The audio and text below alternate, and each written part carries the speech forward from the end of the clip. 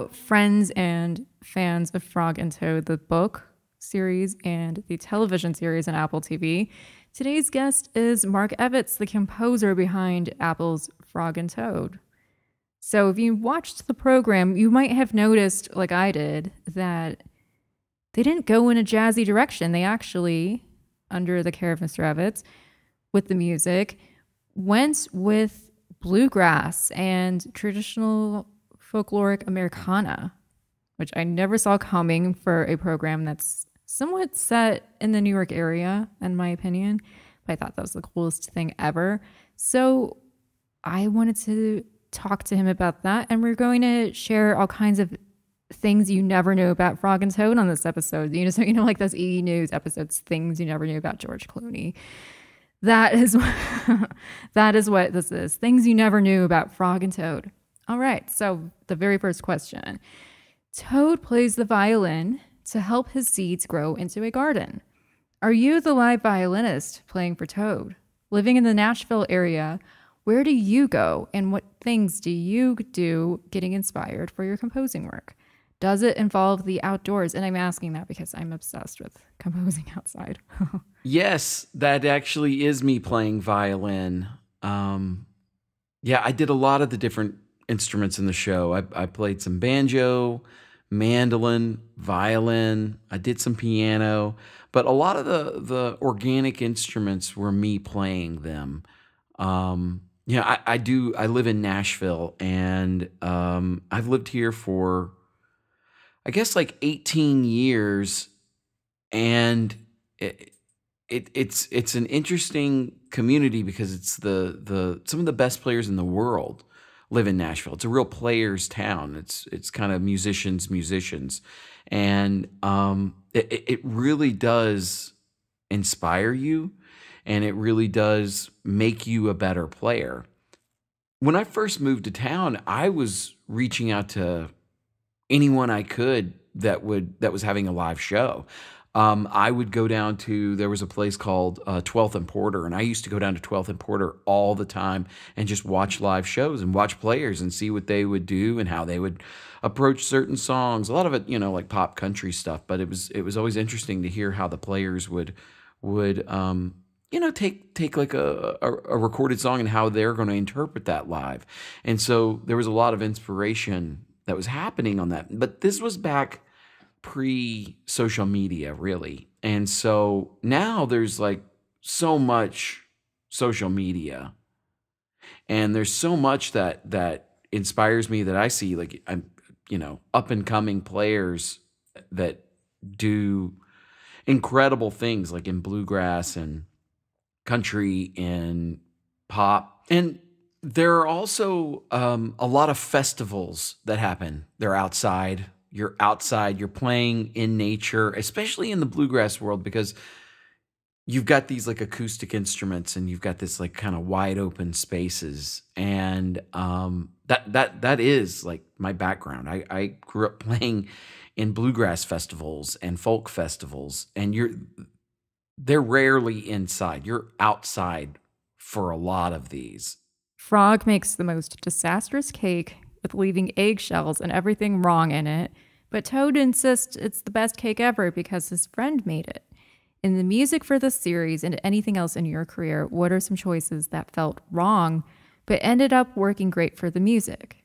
I was a touring musician for years, and I wanted to get into composing, and I knew I had to take that leap. I knew I had to get out of touring, because it takes a lot of time and energy, and obviously it's a career in itself.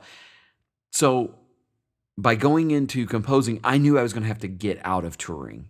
So I left my job touring, and I started emailing a bunch of people and kind of calling, cold emailing, and finding anyone that would want to go to coffee with me, and to where I could just talk to other composers and figure out, like, what did they do? How did they do it? So I had reached out to this guy. His name is Alex Garingas, and Alex was kind enough to invite me to his studio. So I'm living in Nashville. He's in Los Angeles. And he said, why don't you come by, this Thursday? And so I booked a flight and flew out to Los Angeles and met with him at his studio. And when I met with him, I thought, I want to sound like a composer.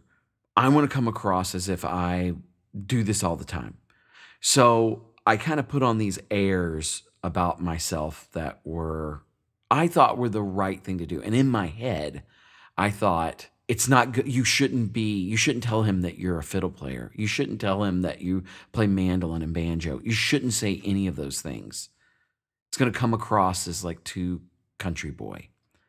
But in my head, I knew that it was wrong to pretend to be something I'm not. So in the middle of talking to Alex, I just go, I'm a country boy from Nashville, Tennessee. I thought that he would see that as bad. Immediately, he was way more interested because I was my authentic self and I was who I actually am. And he immediately was like, oh, let me hear more about that. And he showed me this movie that he was working on called Arlo the Alligator Boy for Netflix. And he said, would you want to co-write some of these cues with me? This is about an alligator from like the swamps of Louisiana. What do we think about like co-writing some of this stuff together? So when I was my authentic self, I actually got work as opposed to putting on the airs and being something that I wasn't. Frog and Toad has a slight country and I want to say almost bluegrass inspiration to the music in some scenes. As someone whose great uncle left country music on all day and night whenever I stayed at his house and helped expose me to classic country a lot, I appreciated how it was a really nice direction because many animated shows then and now follow the same musical formats. How has your background working with country music been beneficial for your composing career? Outside of Frog and Toad, where else has having that genre skill been valuable? That's so cool that you have a family connection to country music because that's ultimately what the genre is all about. My hometown is Paducah, Kentucky, and Paducah, Kentucky is interesting in its geographic location that it is halfway between Chicago and New Orleans. Like it's a riverboat town. So it's got this like kind of jazz background, but it also has like some Dixieland that it pulls up. But not only that, it's Kentucky, so it's got like folk, Appalachian music. It's got bluegrass. Kentucky's the home of bluegrass music. The closest larger city is Nashville, Tennessee. So it's sort of a cauldron of different types of music. And this was my background. In the 1980s, my dad was actually on a country music game show because he just knows so much about the genre. Country music and folk music and Americana music is very important to my family. So I think it's awesome that you have this familial connection to the genre because, like I said, that's what it's about. Those genres are very close to my heart, and it's easy to access emotions and themes that are happening in Frog and Toad, like friendship and loyalty. Having a background in these styles gives my composing, I think, a pretty unique personality. It allows me to kind of explore these in sort of a deeper way that I've experienced growing up. Outside of Frog and Toad, I worked with Alex Garingas on Arlo the Alligator Boy, and it was those kind of authentic sounds, those organic sounds that ultimately drew us together and allowed us to work so easily together because he knew that I had this background. To many, the Frog and Toad books and series may be a cute fantasy world. What they do not know is how well Arnold Lobel captured a pre-social media obsessed New York. Frog and Toad is exactly what it is like whenever I have been around native New Yorkers throughout my life. People of all ages asking you to come over to bake a cake, go to the park, attend a going away party for elderly, leaving Manhattan and saying hello everywhere people run into you. I've had total strangers run up to me on the street and tell me all kinds of things, and then we end up becoming friends. The rudeness that people complain about is actually from the mean people moving to New York or the expected types. And when you get into the core of the Big Apple, it's the friendliest city I have ever met. Had I been involved with the TV series, these are the personal experiences I would have used in composing or writing. What life experiences, imagery, sounds, culture, and more did you draw on for working with Frog and Toad? I'm excited that you've had those experiences in a community because that is exactly what I was trying to emote through the music of Frog and Toad: a sense of community and a sense of shared lived experiences. Co-writing in Nashville is all about one thing: collaboration. It's really all like the thing that you hear when you go to writers' rounds or you go to a show or wherever you are is do you want to write? And that's like everybody's wanting to co-write and collaborate. And there's a bumper sticker, I see it everywhere. It's you want to write, right? And so that that's sort of the personality of Nashville is to co-write and to collaborate. So I took that with me to Frog and Toad. And like everything was about how can I collaborate with the animators? How do I collaborate with the producers? How do I collaborate with everyone? So like with the animation, like I'm watching the way Frog is walking. I'm watching his gait and the movement of everything that the animators put so much time into. I've spoken with Sarah Johnson, who is the director of the show, and she told me that for months she was like thinking about how to make Frog walk. Well, why wouldn't I incorporate that into the music? So every time that I would see Frog walking, that's when I'm like thinking, how can I give this some movement with the music? When I'm seeing him, he's got a musical walk to him, and I tried to. The first thing I would do is lay down a drum and upright bass pattern to the way he walks, and then I'm adding all the other color and the characteristics to that that the animation has set up for me to do. For me, family and friends are super important. And I did this with the themes and motifs. I wanted everything to feel familial, and I wanted it to feel this way. So each character has their own motif or their own theme. And so I really wanted to incorporate that into the writing as well. The visuals of being outside in Frog and Toad are important to me. We grow vegetables here at our house. I use that experience for several episodes. They live the country life, as do I, and I wanted to incorporate that into the music. The ice cream song and kite song are the cutest things. When you were crafting these songs, how did you make them so they were ready to sing along to at home for kids? And of course, I wrote kids in this question, but really grown-ups. I mean, I kind of, yeah, I think I should sing the ice cream song when I go to the supermarket. Well, thank you so much. I appreciate that. The mindset behind the melodic structure of everything I did with Frog and Toad was based on how can I keep this simple yet sophisticated.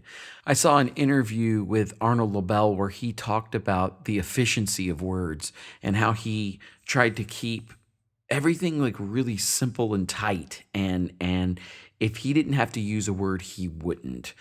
And there was a word, avalanche, and he was thinking, how do I find a simpler word for that? And then he couldn't. And so what he did was he was like, okay, I'm going to take this opportunity to introduce this larger word to a very young audience. But that was his whole mindset. How do I do things with efficient, simple sophistication? So I took this exact same approach. My whole mindset around this was I'm looking for folk melodies and I'm looking for jazz standards. What were the similarities? What were the patterns in folk melodies? What are the patterns in jazz standards? I mean, I feel like I have a million books on fiddle tunes and jazz standards.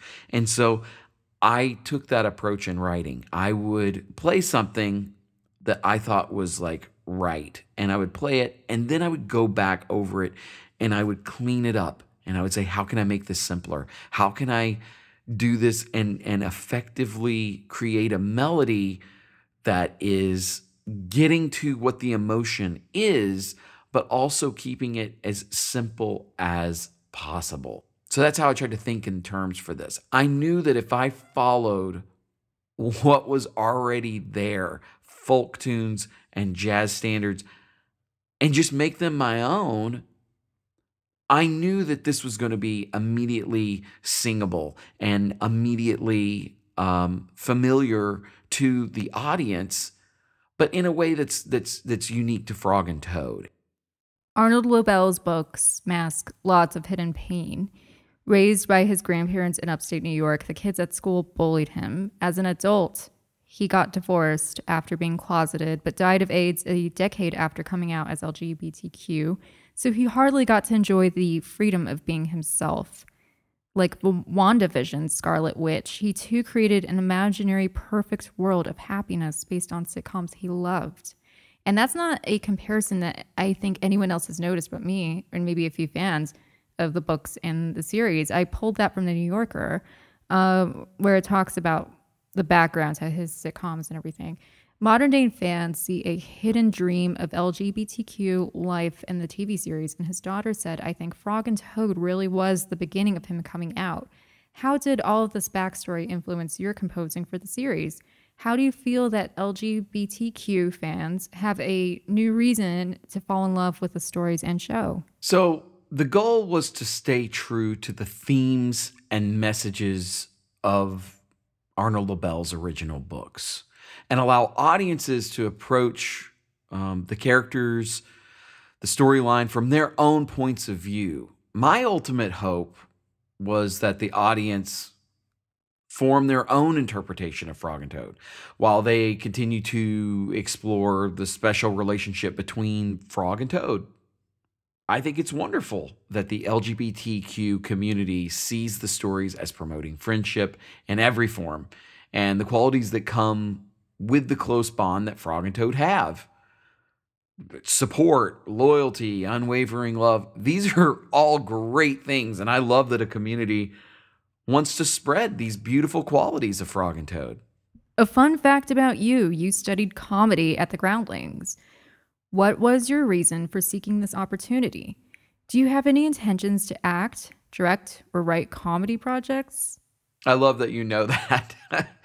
I'm a huge fan of comedy writing, characters, and the Groundlings are great at character creation. I think the Groundlings are like the best improv theater for character creation. You know, it's had some amazing people that have come out of it. Kristen Wiig, Will Ferrell, amazing alumni that have come from the Groundlings. So I took advantage of several online classes that they offered during the pandemic, and I studied writing and character development under greats like Karen Mariyama and Brian Palermo and Julie Welch. And I wanted to take a deeper dive into what makes a character a character. And I kind of went into these classes. They were on Zoom at the time, but I went into these classes with that mindset that I'm just a composer. I'm not trying to act. I'm not trying to write. But I felt like it really, they didn't really care that I was a composer. You know, they were so great and embraced me. And even though I felt like I was the outsider going in, they did not, no one in the classes, none of the teachers ever made me feel like an outsider. And it actually helped quite a lot. So each character in the show has their own motif and they have their own sound and perspective. And so with a character like Snail, who was voiced by Aparna Nancherla, Aparna did this really cool thing where it was this excitement and always like optimistic and just like moving and lines like, we're really moving today, we're really scooting today. But if you're watching it, Snail is just like, just moving slowly. I mean, Snail has a smile, but is like moving pretty slowly. Well, I wanted to build on what Aparna had already brilliantly created. And so what I did was the music is like banjos and spoons and things that are rhythmic and things that are moving very quickly.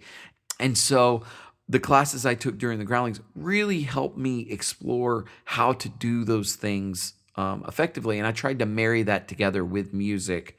And I had a lot of fun doing it. When graduating with any performing arts degree, things can go either way. I used to know a woman who graduated from Juilliard and worked as a realtor. It's about so much more than the knowledge. What are your tips for transitioning from a music degree into being a studio level film composer? What was your Berkeley experience like? So, right after high school, I went to a college called Murray State University in Murray, Kentucky. It's pretty close to my hometown. And I met a guy there named Chris Thiele. And Chris is a brilliant mandolin player and just a wonderful composer in his own right.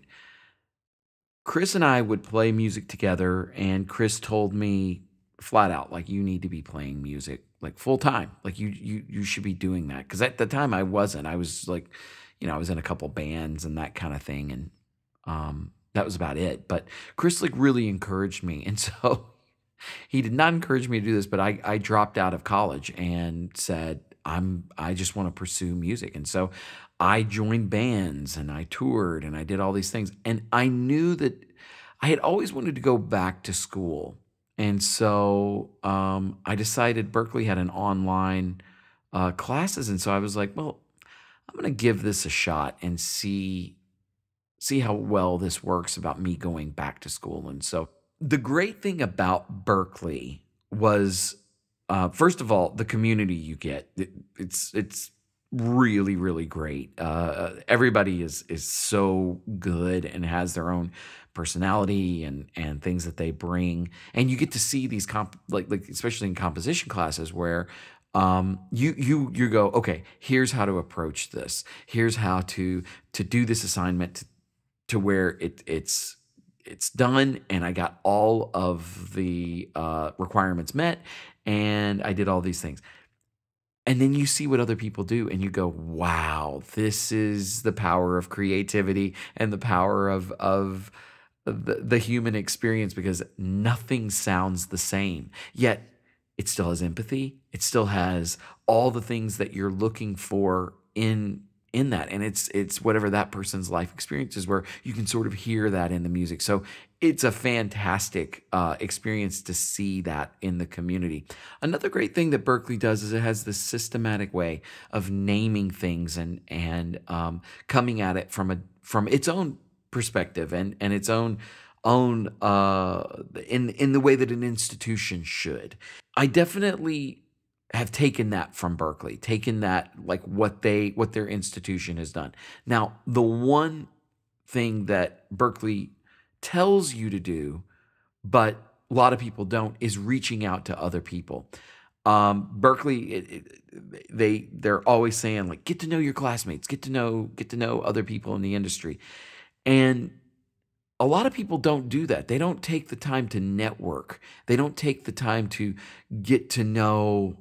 They're so focused on getting an A or getting through the class.